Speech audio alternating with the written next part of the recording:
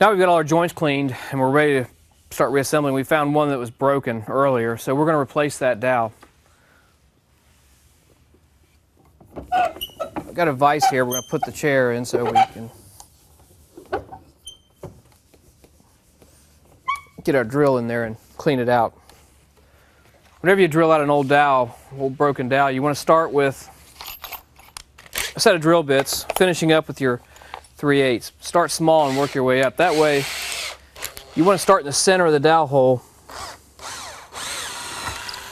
and get that old stuff cleaned out. Work your way up, because if you do go off center a little bit, still can salvage it with another drill bit a little bit larger.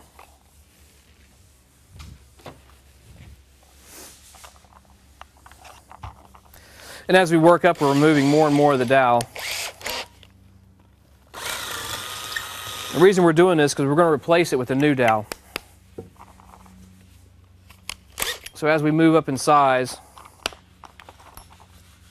keep your eye on the dowel hole. Make sure you're still in the same hole you should be in.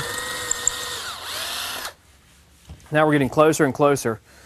We've just got a little bit more residue around the surface to get. And we'll finish that up with the 3/8 inch.